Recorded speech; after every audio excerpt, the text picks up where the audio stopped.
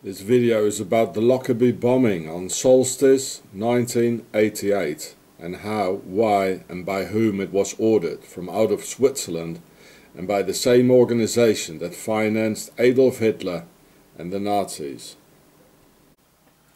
The financing and organizing of the Islamofascism by the Nazi Templars from Octagon, Switzerland, who basically won the Second World War, and Octagon's grey eminences like Swiss François Genoux, a personal friend of Adolf Hitler, connecting the dots, which led to 270 dead in Lockerbie, Scotland, ordered by the Swiss Octagon, who provided logistics and the timer of the bomb by the Swiss Mebo company from Zurich, Switzerland. So here you can see some parts of the Swiss timer by Mebo that survived the Lockerbie bombing.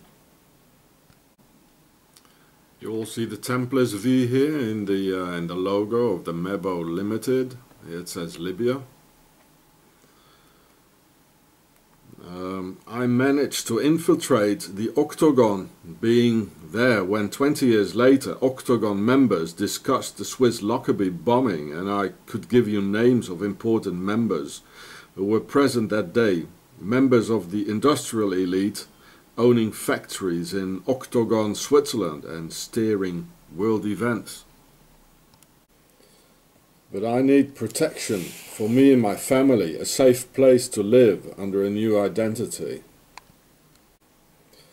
I couldn't believe my ears when I heard those grown-up influential men say how Lockerbie was a solstice sacrifice on December 21st.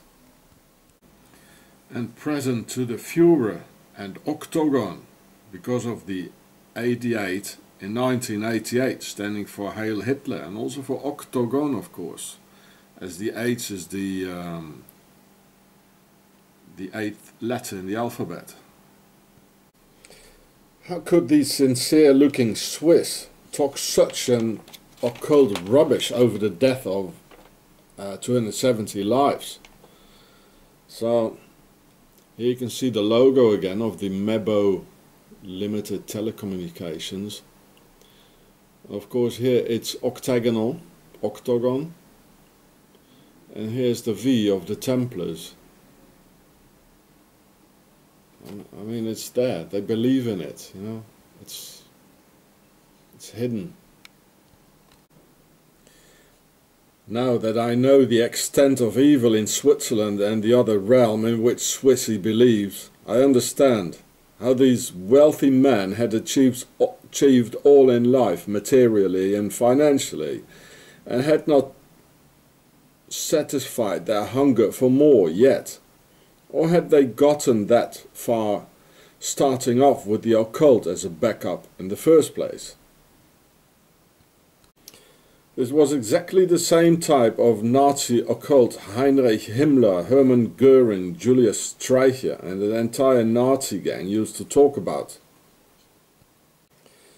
As I wasn't really invited, unfortunately I couldn't pick up the entire conversation, but enough to make you shiver and have your blood freeze in your veins.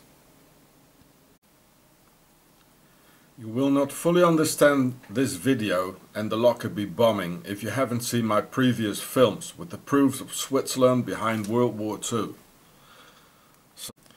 So let's get to some facts. So this is the Wikipedia page about, here it says Lockerbie, the Pan Am Flight 103. And it has been discovered that the timer of the Lockerbie bomb was Swiss made by a Zurich-based company called Mebo from Meister and Bollier. Meister for ME and Bollier for BO in Mebo. And if you go here to the chapter, well, it's all interesting. Civil investigation here, click on it. Here, civil investigation, and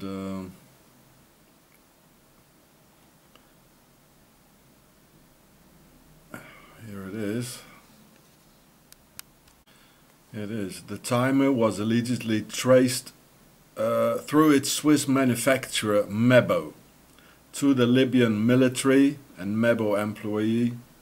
And the Mebo's owner, Edwin Bollier, so he testified at the trial, that it was Swiss made.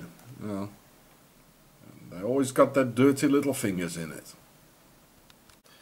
So here he is, Edwin Bollier, one of the founders, and here the Pan Am Flight 103 bombing, and here's Erwin Meister, the other one, you know, the Lockerbie bombing. Here you can read it. Well, they were in it. And here's the possibility of co-conspirator charge. Well, that's interesting how they, you know. So it says, during Bollier's testimony, it was revealed that the prosecution had been considering charging him with the same conspiracy to murder. So they didn't. They always let the Swiss get away with it, you know. It's not appropriate to label him as a co-conspirator. Well, they are the main ones behind it, you know. And so here it even goes all the way to Pretoria in South Africa.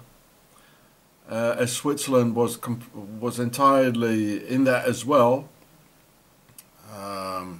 backing up the apartheid and with the Swiss chemical industry with Dr. Basson, Dr. Death. I made a video about it. It goes very deep, and it's all Swiss, and they always get away with it. You know. Yeah, Swissy always has that dirty little fingers in it somehow. And if not for Switzerland and the Swiss precision timer device for bombs, there wouldn't have been any Lockerbie tragedy. So I already did a film about it, so here's François Genoux. You really have to see the film, like Auschwitz made in Switzerland. François Genoux was a noted Swiss financier and a principal benefactor of the Nazi diaspora through the Odessa network and supporter of Middle Eastern terror groups during the post-World War II 20th century. He was considered the Swiss financier of the Third Reich. He even was a personal friend of Mr. Adolf Hitler and the Algerian Liberation Front, Palestine, Arab Liberation. Well, go and have a look at it yourself. These are the grey eminences of Octagon, connecting the dots between Swiss Nazism and the Arab terrorist attacks, like the one in Lockerbie. Very dangerous people. And there was another one. He threatened me once. There was. I'm going to show him. Here. So here's the other one. Islamist. And they founded the Al Taqwa Bank. They're all Nazis, Islamists. You know, here it says the Al Taqwa Bank in Switzerland. His name was Ahmed Huber al-Swissri. Swiss. Yeah, François Genoux. That was his friend. And there are more of them. I can give you the names, as I told you before. But I need security for my family and me. And these guys are always protected by the Swiss Nazi police. They're 100% in it. And the Swiss Nazi judiciary system. They're all in it. And then after the Lockerbie bombing, they tried to blame it all on the Iran Air Flight 655. It was shot down the same year, 1988, in July, just before, a couple of months before. And so to spark the war against Islam, you know, by Octagon and by these Swiss guys, and the guy behind Phileas Walder, the guy behind Albert Pike and his idea of a Third World War. This is what's happening, and they always get away with it. But it goes deeper still. This is the worldwide Swiss industrial military complex, of which I've already done a film on my other channel, Gure, which you can see here. You must see it, otherwise you won't understand the Lockerbie bombing. By the way, the ignition system, the ignition devices of the German U-boat torpedoes of World War II were also Swiss made, to which I lost my grandfather, who was an officer in the Royal Navy and was torpedoed in 1942. And just as the Templars had an enormous fleet, the Swiss Mebo company, selling bomb timers to Islamic terrorists, also had a fleet. So could you imagine that so-called neutral, peaceful country, in the Alps, with no oceans or no seas attached to it, having an enormous fleet? They do, actually. I already showed that in my videos. Well, that's because of the Templars, because the country was founded by the Templars, who brought the Templars' treasures to Switzerland, with which they founded the Swiss banks. So here it says, Mebo bought 2 vessels off the coast of Holland, Radio North Sea. Yeah, timers for Libya, timers for East Germany, criminal complaint, false testimony, a Lockerbie trial, etc., etc. Yeah, the Swiss businessmen Erwin Meister and Edwin Bollier. Yeah, it's about the Lockerbie trial. And Bollier said, I was present when 2 such timers were included in bomb cylinders. And they never got punished for it, They're so deep into it. Yeah, the timers for East Germany, etc., etc. It's also interesting to see that the Lockerbie court was in the Netherlands. The thing with the Radio North Sea, and that even goes deeper. I'm going to show that in a minute. It was also in the Netherlands. So they probably completely bought the court, who were all, Switzerlanders of the Templars, and out of the Templars came the Freemasons. Well, the judges, and what else should I say? Well, here's Swissy again, a Swiss engineer Edwin Bollier and Erwin Meister of the Mebo, Mebo company, and this is 20 years before the Lockerbie bombing. And they owned at least 2 ships called the Mebo 1 and the Mebo 2 that were the Swiss-owned pirate radio ships, like the Templar ships, the pirates, of the Swiss-owned Radio North Sea International off the coast of Holland and international waters in the wild 60s and 70s, where the Swiss Mebo broadcasts have sent even encrypted messages to international terrorists, and Swissy finally even bombed their own ship in 1971, most likely by accident while preparing a Swiss-made bomb with a Swiss-made Lockerbie timer for somebody else. Now here it says, the 1971 bombing, they even bombed their own ship. Here it is, Wild things going on in these days. There, the 1971 bombing. Well, it's all here. You can read it yourself. There was even a bomb in here, in their own ship. So what most people don't know, that Swiss Mebo here has been more than once been involved in bombings.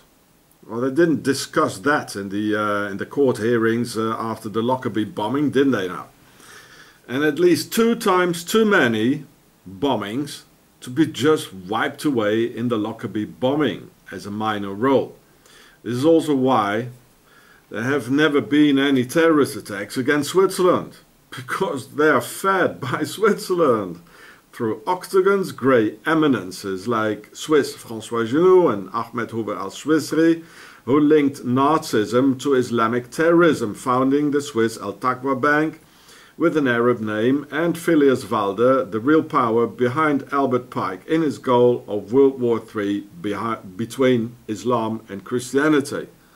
So here you can read it, how Radio North Sea International, by the Swiss, and all those great eminences of Octagon behind it, they were sending out encrypted messages for and by the terrorists. Even the IRA, you can read it here, and Gaddafi, all these things going on. and nobody thought about Swissy behind it, you know. Yeah, under the voice of peace, you know, like Switzerland, it's clean, it's neutral, they never did anything. So that was in the 60s and 70s, you know, the voice of peace, and yeah, sending out encoded messages, you know, to with Swiss timers, and to do some bombing campaign somewhere. That was what it was all about. And Swissy always get away with it. So maybe somebody should sue him. The relatives of the people, you know, who died in the Lockerbie bombing, go and sue Switzerland. They're the ones behind it. 100% sure. Watch all my movies. Take you a few days and you'll see. It says it's well known that Gaddafi was funding and supplying bombs and arms to the IRA, who were very active in the 1970s throughout Britain, setting bombs and killing innocent people with Swiss timers, of course.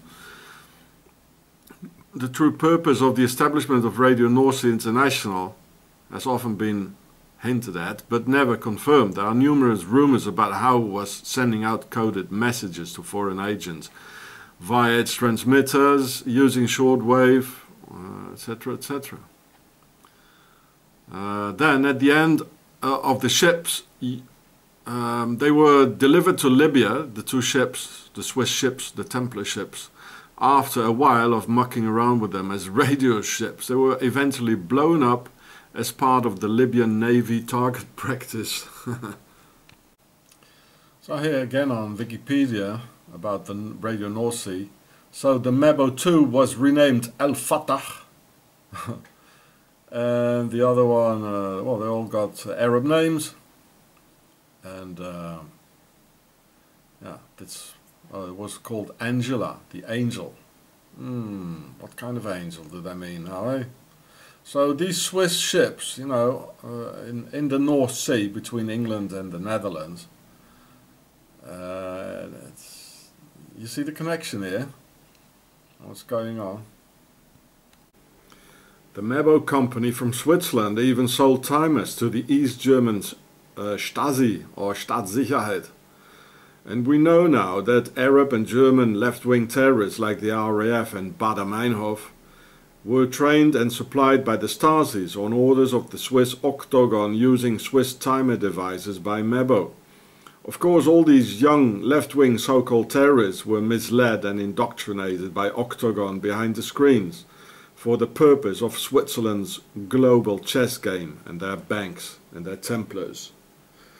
So this is a great film worth seeing, made by the Germans a couple of years ago, the Baader-Meinhof complex. I think it's about 2 hours long. It's very well done.